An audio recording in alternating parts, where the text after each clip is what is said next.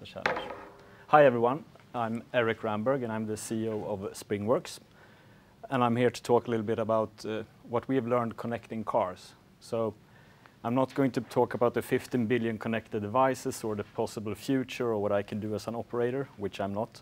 I'm going to lead you down a bit down the path of how to do when you actually want to connect something, or at least a few lessons learned. If it's a machine or a vehicle or anything, we like things that moves. So Springworks, we are specialized in connectivity applications for vehicles. We are a team of senior project managers and developers and has worked together as a team the past 9 years.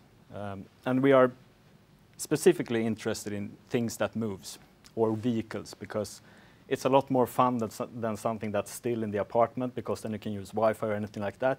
We want it to be on the road, because then you have batteries and stuff like that to tackle. And our approach into this business is a little bit different from, I think, many of the others. Because we started with mobile games in 2002. This was way before smartphones, but at that time considered state-of-the-art. So we were really good at, or we became at least really good at, designing things on a very small screen, thinking about the user experience. And we say that in order for any solution to bring its promised value, it needs to be used. That's probably obvious for everyone. But for instance, I read that in the Apple App Store, of all the apps ever downloaded and installed on a phone, less than 1% has been started more than once. So I wouldn't say they are used. We think there are two ways to make people use solutions. Either you make them enjoyable or you make them valuable. And if you're really good, you do both. Valuable regards business case figures. I need to earn money and become more effective. Enjoyable, you want to have fun. And in the enjoyment sector, there are a few tricks. One is called the 30-second rule. In the gaming industry, we tried to give the user a positive experience every 30 seconds, like a gift or a nice sound or anything like that. And in the Seinfeld that you've probably seen, they use the exact same pattern. So every 30 seconds, there's a small laugh or a small jiggle. It doesn't have to be funny, there's just someone laughing, and it feels really good. And the reason I'm talking about this is because I think there's a true risk in our line of business that we will create more annoyance than value. We are going to connect various sorts of things, and we're going to put it in the hands of the users. And if we are not careful, we are going to create a lot of annoyance, rather than all the efficiency we heard about this morning. So as a basis for this little lesson learned, I'm going to talk about Volvo On Call, which is an application we've done for Volvo Car Corporation.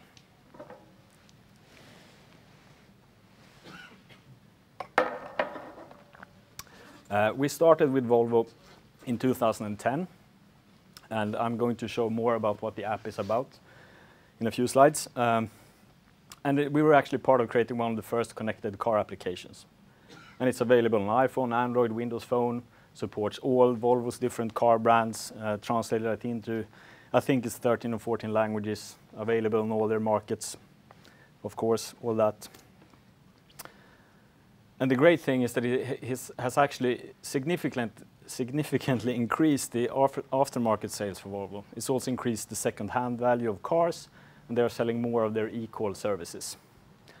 And the pleasure for us, of course, is that it's also been internationally awarded several times. And what does the app do? I'm not going to go into a lot of detail, but it all started with this. I'm not sure why the screenshots are in German, but let's just pretend they are in English or Dutch. You can request assistance. That's where it all started, the e-call service, roadside assistance. You can lock and unlock your car from remote. Very useful. And you can, the killer feature in Scandinavia, where I'm from, is to start the engine heater from remote, or schedule the engine heater, so you know that the car is warm and cozy in the morning when you're traveling to work. You also see all the different dashboard values, like the distance to empty tank, average speed, etc. This car is the new hybrid car, so you can also see how much power you have left in the battery. You get all the different warnings from the car, so you can make sure everything is green and okay before you go away. And you can also find the car on a map and get walking directions, etc. You can take a quick look whether you forgot to close any of your windows or any of your doors to make sure it's not going to get damaged if it's raining. And on the new hybrid cars, you can also get a detailed trip view, so you can see the amount of battery you consumed at a specific point, or the amount of fuel, and how much is charged the car at a specific point, and so forth. And based on that, I'm trying to present 8 quick lessons learned. Good power management and good connectivity. What you need for a connectivity solution to bring a decent added value. This is basics. You need connectivity, and I'd say it roughly depends on coverage and power. We would like all cars to look like this, but they're unfortunately not looking like that. That would be a great car. It would have problems with range, but otherwise it would be great to do apps for. So what we're dealing with instead is batteries and SIM cards and antennas. And when you're doing that for a vehicle or anything, I advise you to spend a lot of time on power management, implement different power modes. You can have your unit sleeping, being awake, in pajamas mode.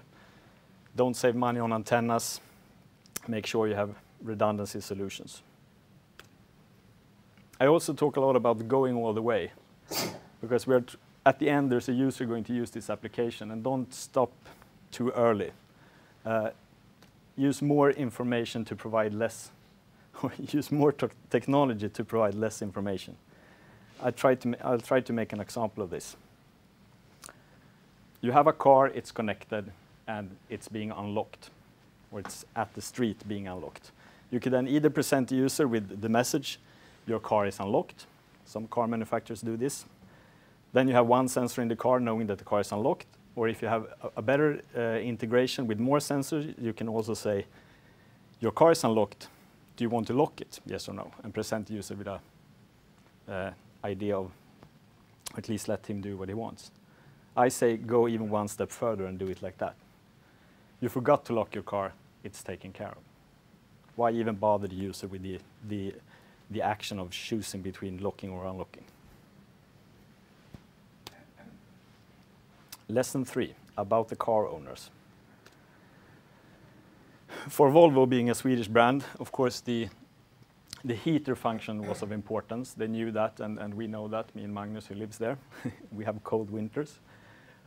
So that was very central for them. But I say if connecting anything else, think about what do your users actually want from this product, whether it's a building machine or a car. So if I would do an app for this car brand, I would not include an engine heater. In the case of a Ferrari, it's probably more about theft or touch alarms, and of course about improving your driving experience or your driving skills. How did I do when I took that last lap? How are others driving, etc. They're not really into engine heaters. Well, actually, I don't know, because I don't have a Ferrari, but I'm guessing. So why connect a car from an owner's perspective? This is our own list. This is Springworks' list, so it's not a lot of research, but at least some. Of course, it's reassurance, knowing that there are no warnings in your car, knowing that you locked all the doors, knowing that there are no windows open, etc. But also a surprise for us is that bragging rights qualifies quite high up on the list. We sit on data from 3 years of actual users driving around in Europe, and we implemented a function called honk and blink. And the use case was that you are parking on a big parking lot outside a shopping mall, and the GPS positioning is not accurate enough, so you can't really find your car. Then we thought it should be really convenient to press honk and blink, and the car honk and blinks for 5 seconds, and you immediately find it. But we found out when looking at the data that the feature honk and blink is used Friday evenings or Saturday evenings in wealthy suburbs. So it's probably the Volvo On Call owners having friends over for dinner and showing off, like, look what I can do with my car. Because that's like one of the only features that can make it sound. So don't underestimate that. And of course, it's about making everyday life more convenient. Lesson 4, guesswork. If you put a telematic unit inside a car, or anything else, it's going to report data. So in this case, it reports 0.8 G from the accelerometer. But does that mean that it was a hard brake, or was that a crash? Well, I don't know, but we need to find out. So when doing this, implement feedback loops and make sure that you can remotely update the software you're putting there. Set some initial threshold values, fine-tune when the system is live, and also be aware that you will always be guessing at some point. Try to be as good as possible, but you will be guessing in the end. Deep integration. Again, I'm not from Beecham Research. We don't spend time on analysis, but this is our view when we compare factory-installed solutions with post-installed aftermarket solutions. And you can see that they kept pace from 2004, I think they started to 2009, when it was merely a concierge service. And then in the case of Volvo, they added an SMS service so you could start the engine heater, and we can see that it took off. And then in 2011, when we added the apps, it really took off. And there is a big difference with the post-installed solutions and the factory-installed, and I'll try to explain why. It's only a low cost when you purchase the car. You're going to spend a lot of money anyway, so why not add this extra feature? Compared to I have a 5-year-old car, should I really buy this extra feature? And as you can see to the right, that's a picture of my car with a post-installed solution, and this is the Volvo on-call solution. Factory-installed looks better, period. And factory-installed is actually cheaper, and factory-installed is less hassle to handle. And it also gives access to more sensors that I tried to say earlier. With more sensors, you can get more data, you can combine the sensor and make better services. The sixth lesson is about hiding latency. This is the SpringWorks view on how a solution like this should look like, at least for connecting a car or a vehicle or a truck. You could put anything at the end. And we have this solution in place, if someone's interested, by the way.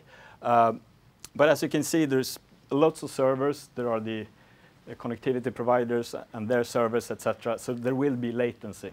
And there's not that much that I can do about that. But we know that from Google that they claim half a second delayed cause a 20% drop in traffic, and half a second delayed kill the user satisfaction.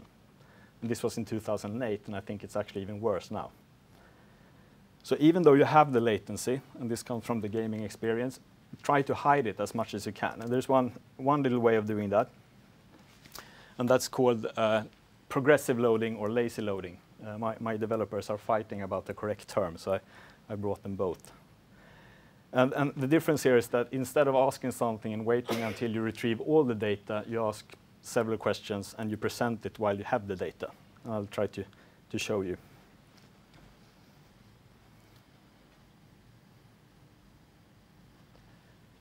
I'm not sure if you noticed the difference, but there is a difference. And since I have two very small kids that watch Teletubbies all the days, I'm going to show this twice.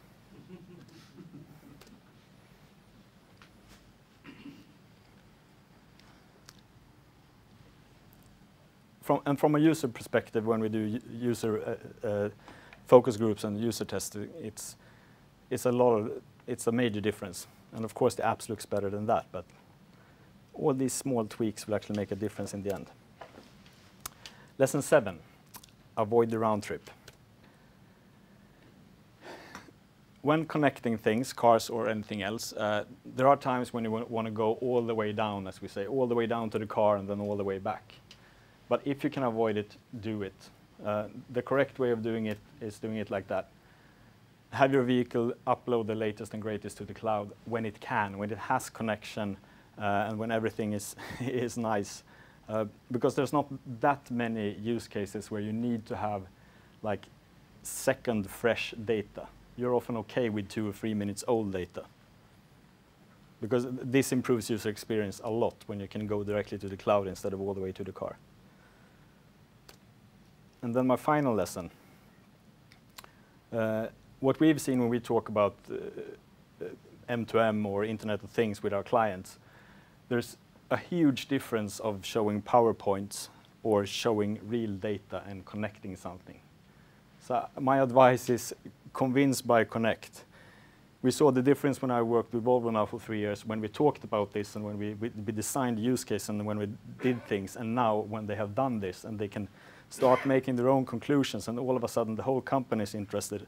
It's not just a R&D fun thing. Now they can actually make business out of this. So I have a special IoT Eindhoven offer for you. Seeing is believing, and for you or any of your clients, I promise that SpringWorks will help you connect 10 things, machines, vehicles, or anything for free. So you should be lucky you're in this room and not any of the others. Again, Teletubby style, repetition.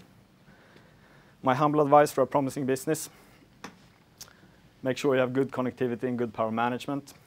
Go all the way. Always think, can we go one step more to make life easier for the user? Understand your customers and know your customers. Guesswork, make sure you can change parameters after you're live. Integrate as deeply as you can and put in a few extra sensors. They are quite cheap. You never know when they can come in handy. Try to hide latency. Avoid round trip. Save it to the cloud. And convince by connect. Start connecting things and then you'll get your business. First come, first served. I'll be here.